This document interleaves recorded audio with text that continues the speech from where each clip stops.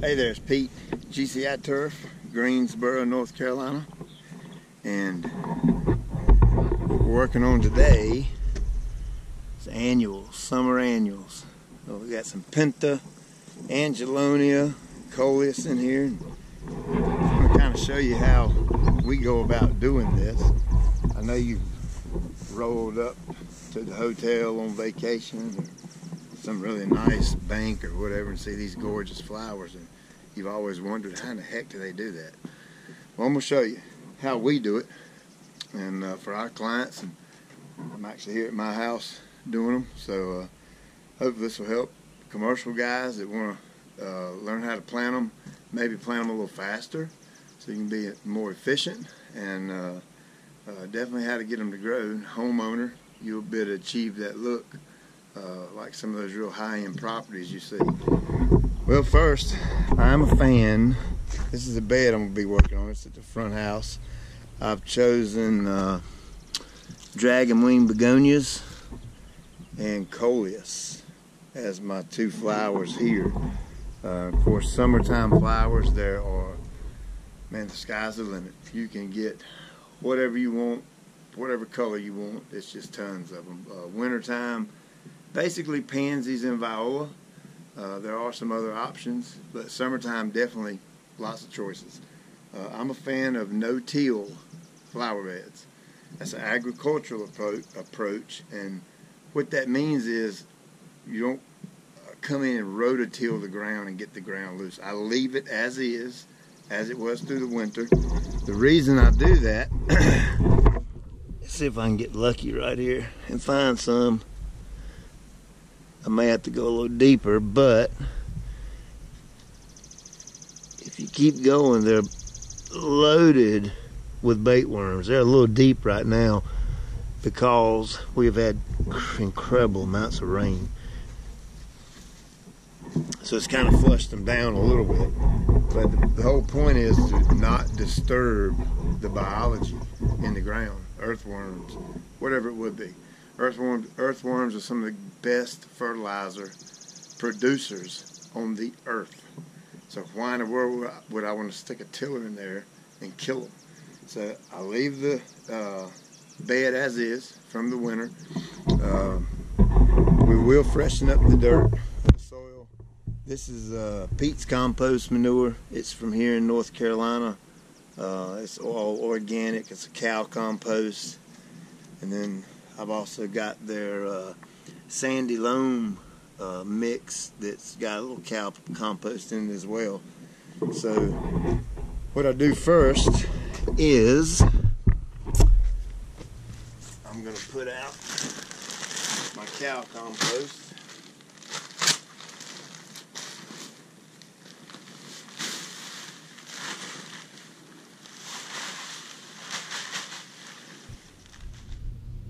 So once I get my compost out, I'm going to rake it out roughly an inch deep, being real careful to keep it in the actual bed itself.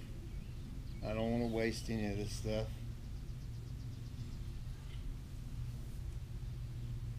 I want it all to go exactly where it's supposed to go.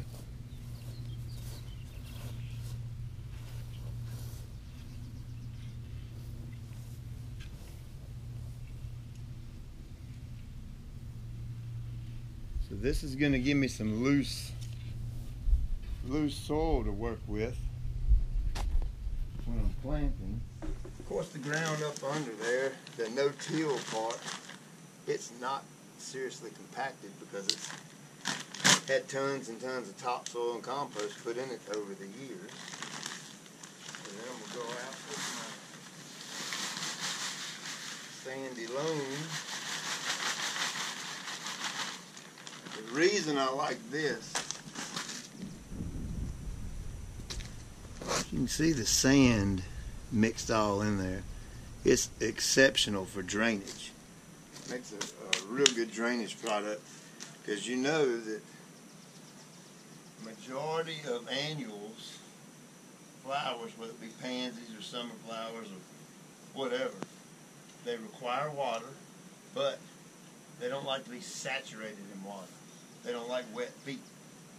So you want to be able to water them, but you also want the ground to drain out real good. You don't want standing water there. So I'm going to get this nice and smooth. I'm kind of a stickler on some of this stuff, so I'm going to turn this landscape rake around. I'm going to flatten it out real nice.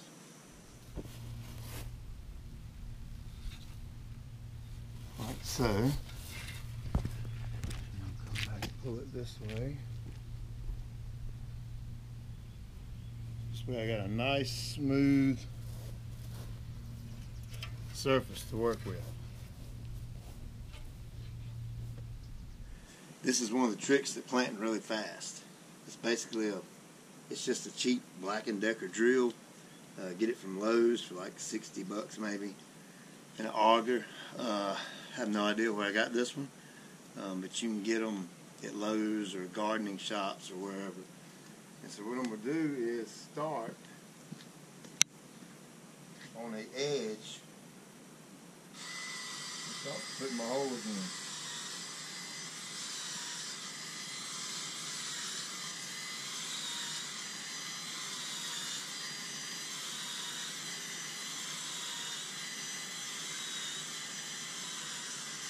Going right around the outside edge, leaving about maybe about a foot, because you got to remember these are summer annuals and they're going to get big. So you want to leave them room to grow. You don't want to crowd them out. That's a huge thing I see. A lot of flowers, they're just planted too close, especially summer flowers. These dragon wings, I'm planting them about 10, maybe 12 inches apart. That's going to give them plenty of room to fill out and grow.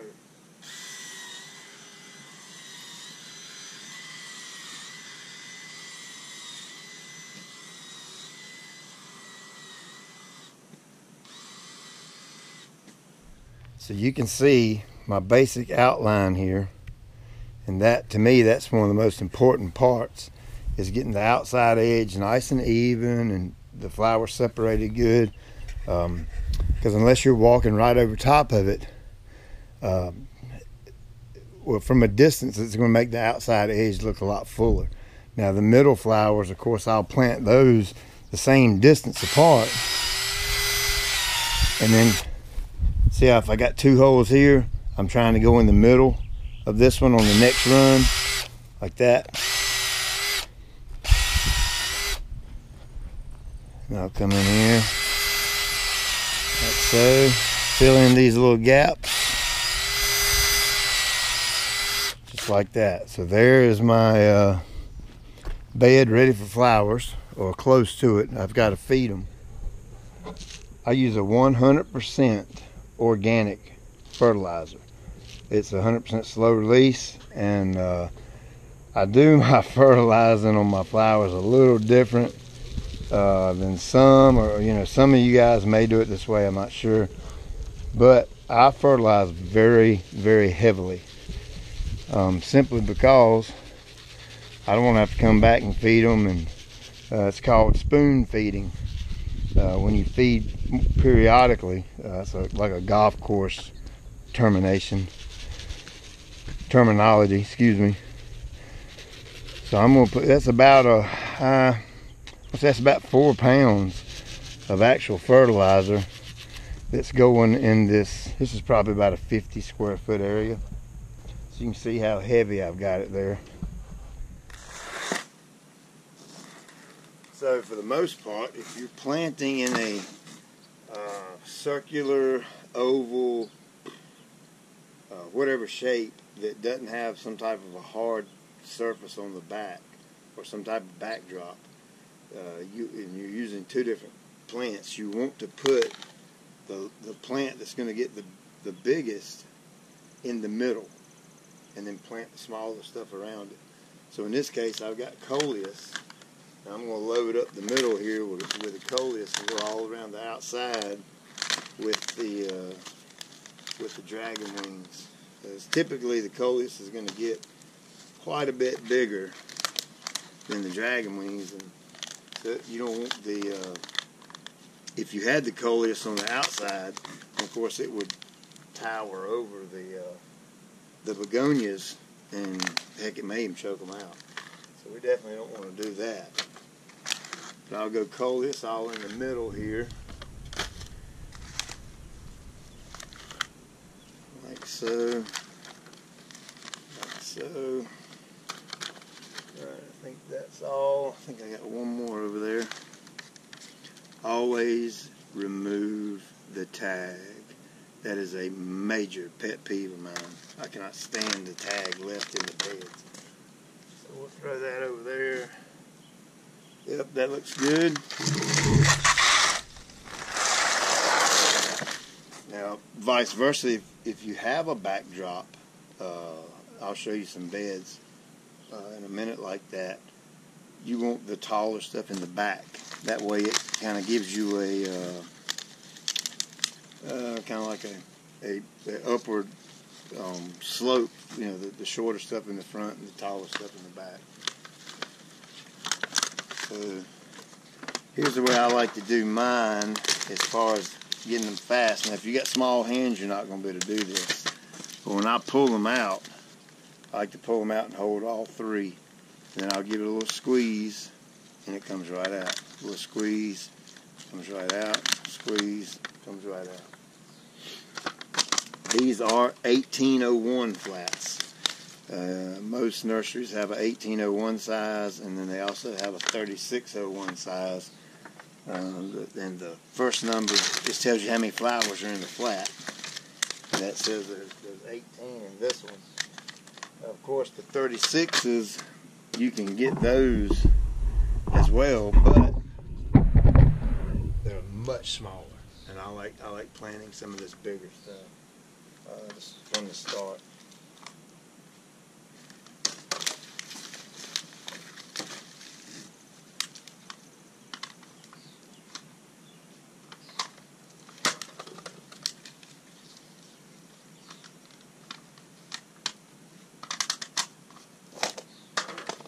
I know you see me just throwing them here and plopping them in the hole.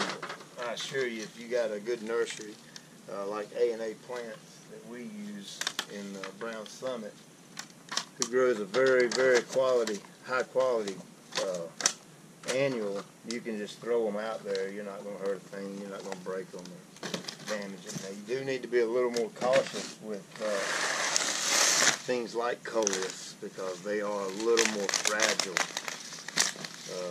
than most of the summer stuff.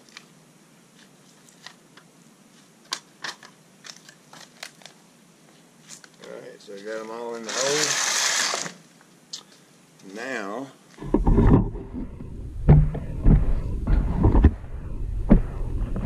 the way I like to plant, of course I get down on all fours and I'll grab the root ball kind of like this.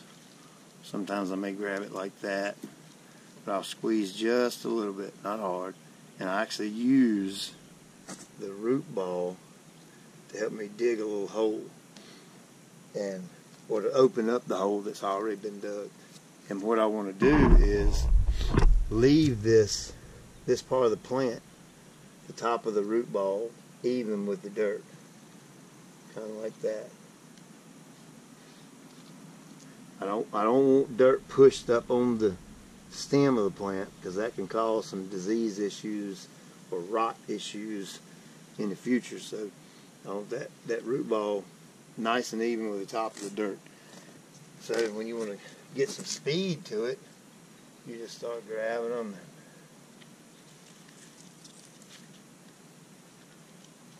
Like so.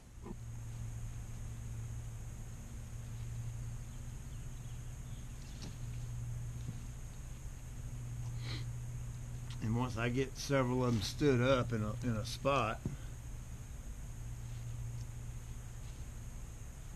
like that, I'm going to take my hand and use it kind of like a little bulldozer. Just kind of go back around and rake that loose dirt all around the base of the annual. And what that's doing is that's mixing that fertilizer that we just put down.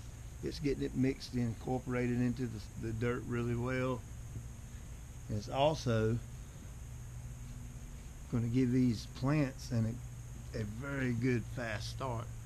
because the root system doesn't have to work so hard and dig through hard dirt. It's all nice and loose, airy soil.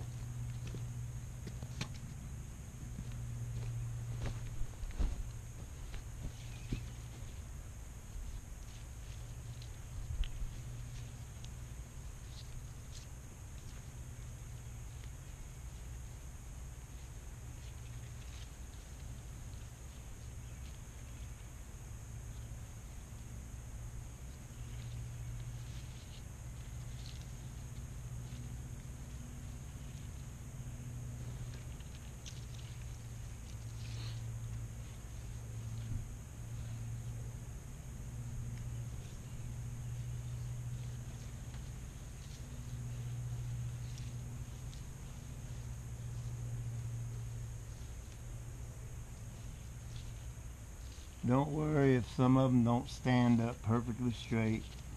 That's completely fine. Once they take root and start growing good, believe me, they're going to stand up.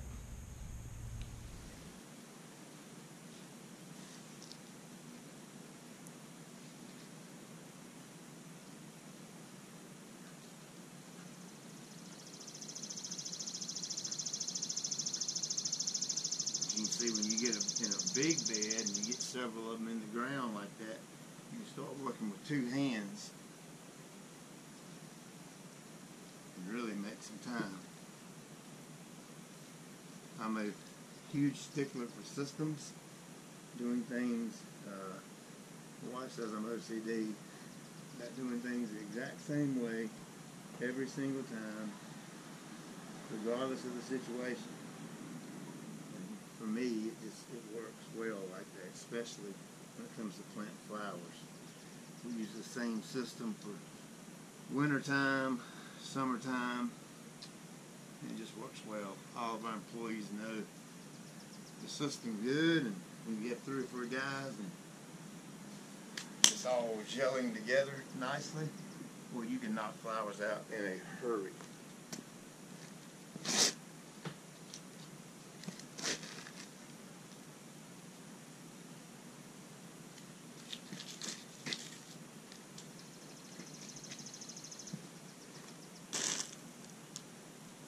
I'm anal about my edging, so I'm going to take this rake and cut the edges back a little bit. I'm also going to take it and flatten out the slopes here. That way when I put my top dressing on, it lays nice and neat and pretty. I'm flattening out all the edges, even on the front side.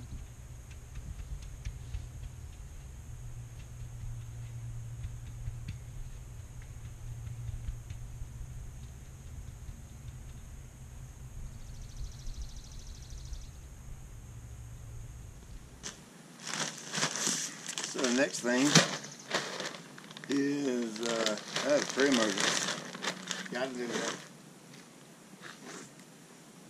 I use these little hand spreaders for pre-emergent. Pendulum, snapshot, there's several of them out there. I go, especially around the edges, because you're going to get some weeds come up. I don't like pulling weeds, so definitely don't like spraying Roundup anywhere near my flowers. So I'm going to give it a good dose of pre-emergent right on top of the dirt.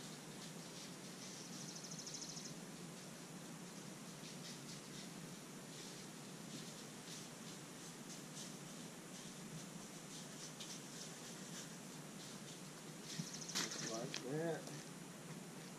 A little extra around the edges. And the last step,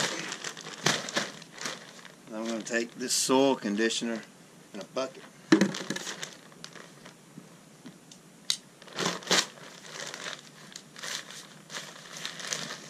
Now, a lot of folks use mini nuggets, pine bark mini nuggets for this, and I'm not a fan of that, simply because when you go to change out the annuals in the winter, you have to clean all those nuggets up. That's just more work.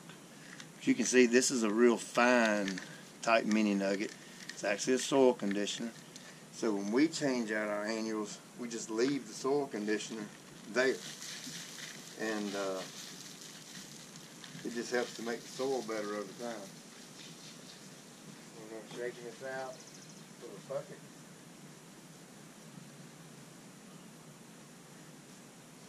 Now I'm going to go quite a bit heavier around the edges, because in a month you're not going to see anything in the middle here. This will be one big mass of flour. And the edges, of course, you'll still see that where it butts up against pine needles or mulch. Being very, very cautious to just barely get it.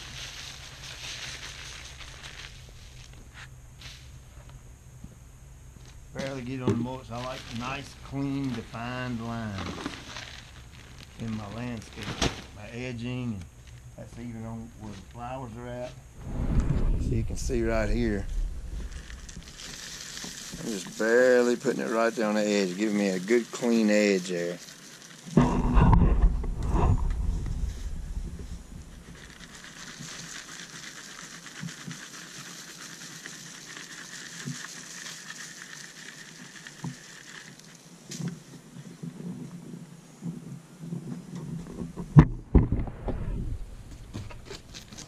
Go all the way around the edge with it.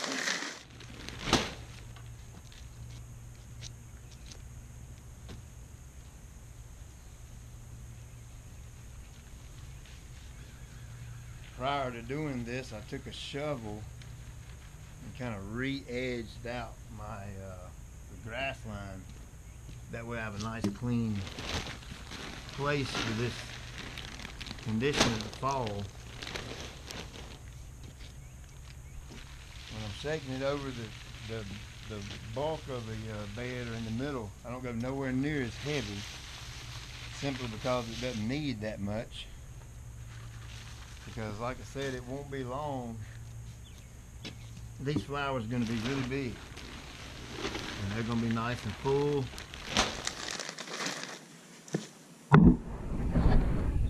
So I really don't need it that heavy on the inside. You can see how I got this edge cleaned out good with a shovel. Alright, a little bit more. Once I get this done, I'll go back, and you have to be very gentle with this. But I'll take and just kind of tap that conditioner off. Don't worry, you're not going to get every single last piece off. That's okay. When it rains or when you water, the rest of it will come off. It's no problem.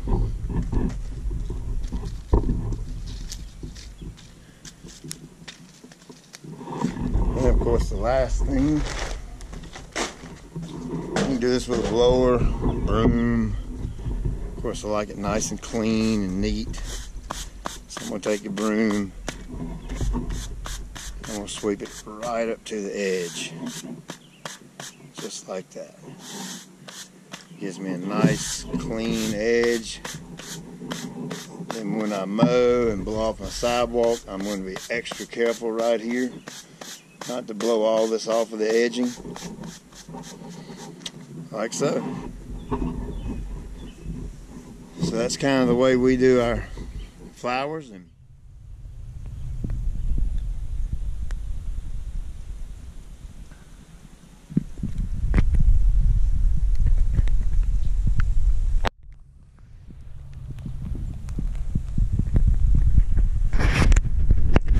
so, once you get your flowers in the ground, get them fertilized, get the compost on them, there's one thing left to do. It is the single most important thing that you do to the flowers. And that is this magical liquid right here called water. Of course, this goes with any tree, plant, bush, shrub, anything you plant in the ground. It's got to have water to get going. Some require more, some require less. But it's very important for these summer flowers to get a lot of water really quickly to get them rooted in good so that they're ready for the summertime. I typically run mine about 3 hours at a time, and I'll do that about every third day. So that'll give you some kind of idea. I would say if you're hand watering, I'd say they need about an hour a week at least, if not a little bit more. And of course, some folks have an irrigation system and have little micro misters like I have here, and you can set your timer. And main thing is to keep the ground wet, moist. A good way to check it is to simply stick your finger in it. If they look dry, stick your finger in there and feel the soil and see if it is dry. If it is, give them a drink of water. I hope this helps. If you're a client of ours and we plant your flowers, of course, we water them in at the time of installation, and we'll come around about every other month during the summer and give them a little watering and feed them. But other than that, the client is responsible to keep the flowers watered. And hope this helps. Get there and create your flower bed and give your property a little color. Check you later.